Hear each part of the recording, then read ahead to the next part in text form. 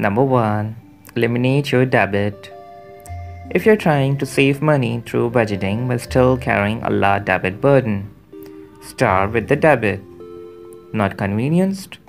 Add up how much you spend servicing your debit each month, and you quickly see, once you're free from paying interest on your debit, that money can easily be put into savings. A personal line of credit is just one option for consolidating debit, so you can better pay it off.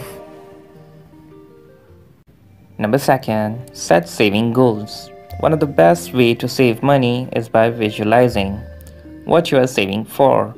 If you need motivation, set saving targets along with a timeline to make it easier to save.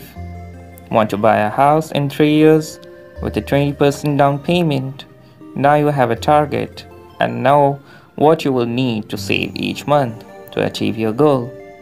Use regions savings calculators to make your goal. Number 3. Pay yourself first. Set up an auto debit from your checking account to your savings account each payday. Whether it's a $50 every 2 weeks or a $500, don't cheat yourself out of a healthy long-term savings plan.